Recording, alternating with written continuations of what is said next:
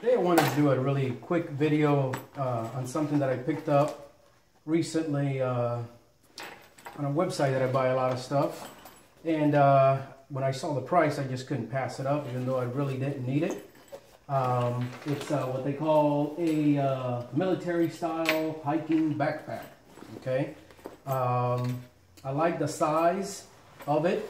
Okay, and it said that it was made out of waterproof 600D nylon material. Okay, they have different patterns. This one happens to be the ACU Camo digital.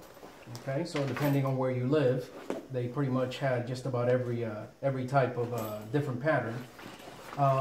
It's about 20 inches tall by 12 and a half and about 6 inches deep, the main one. But again, it brought these things here, okay, with snaps.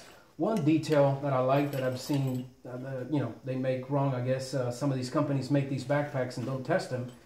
Usually you can only get one. This one here, you have these extra things here that you can put through here, and you have 2 rows of the mollies here, so that way it's nice and tight. It's not bouncing all around, especially if you're running from a bear or anything like that out in the woods.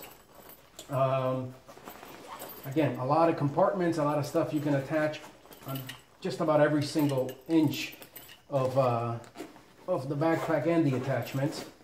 See here, you got here. You could probably have I don't know, your wallet, you know, ID, money, whatever, on here in the smallest compartment. Here you have a larger one. Okay, separated inside also. On this such a small thing, you have other ones on the side. Okay, identical on each side. Again, the attachments are great. You have this if you just wanted to carry this maybe as a first aid or something like that. Or, of course, this comes off and you can transfer it over to that. On the side, okay, again, same idea here. Because of the long straps and all the mollies, you can have this where it's not bouncing around, unlike some I've seen that only attach, you know, on one, and then when you're running or moving quickly, it's bouncing all over the place. Okay, on these the same thing, compartments inside these also, one on each side. This one here, okay, this one here, identical. Okay, again on the front, okay, bottom, okay, sides.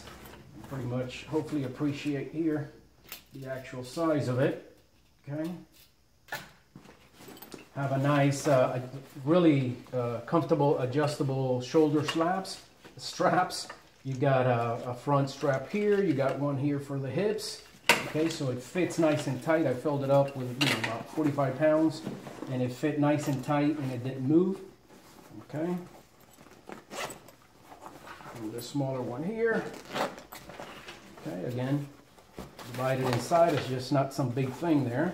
And on the large one, the same thing. Okay, and then you got here where you can have your hydration unit, and over here the valve. Okay, you can have it on here, resting on here if you like, and then the valve can come out of there if you're not using it. Has a really nice Velcro, okay, that can cover it up. So again, just wanted to share this simple short video, okay, on something I picked up today that I was really happy once I got it, especially because of the price I paid for it, how good it seems like it's going to work out. Before I got it nice and dirty, wanted to share it with everyone. Thanks. Any questions? Let me know.